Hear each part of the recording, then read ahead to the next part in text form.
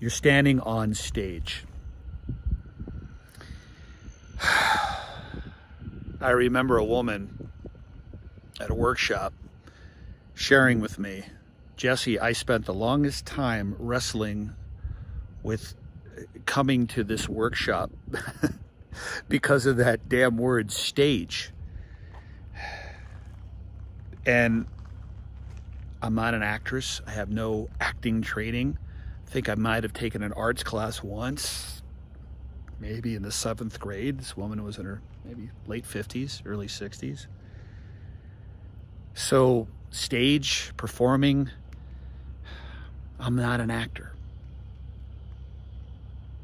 And I listened, and I got it, because it's a scary word if you're looking at it as a performance, in the sense of how most of us will view this word theater or stage, with that kind of apprehension of the kid who's forced to, you know, perform and to be on and to be clever and to be brilliant and photo op for grandma and grandpa.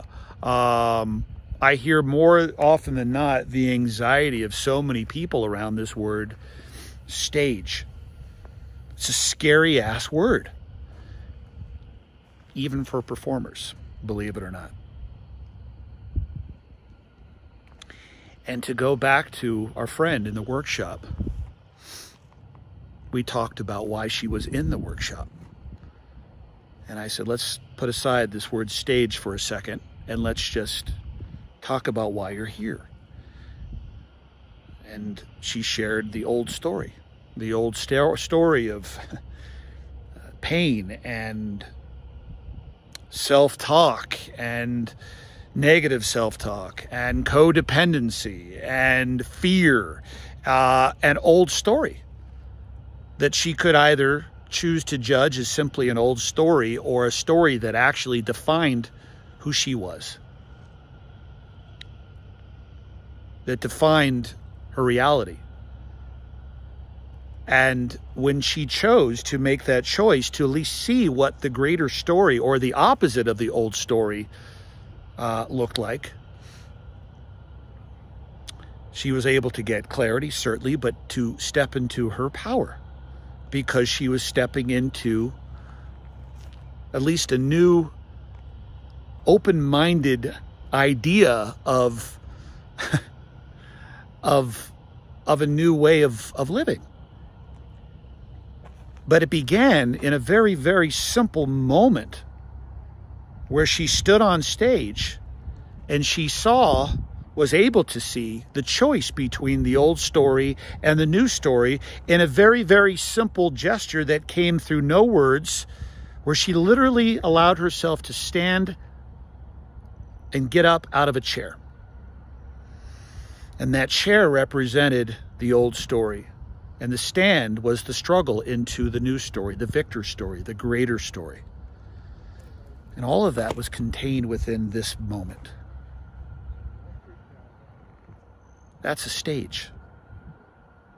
And that moment doesn't have to be on a literal stage with a light coming down in front of you and people around you. That is the stage that you wake up to at every moment, at every stage of your life.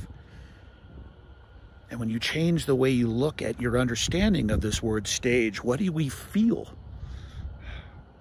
For those who have experienced theater and the arts before, that moment that comes into our life when we're not in front of all those people can still feel charged with the possibility of something enormous that is linked up to the theater. And it's here right now in your everyday life, what you wake up to, the man or the woman in the mirror, the you on a hike in a solitary moment, or you in your relationship, or you with your relationship, whoever that relationship is with. That moment, that sacred moment, is here in this stage. Right here, right now. And what are you going to do with this present moment? I shared the story of this woman because after that, I asked her, after her performance, for lack of a better word, in front of others. And she said to me the words that you never want to even hear from a performer. She said it didn't feel like performing.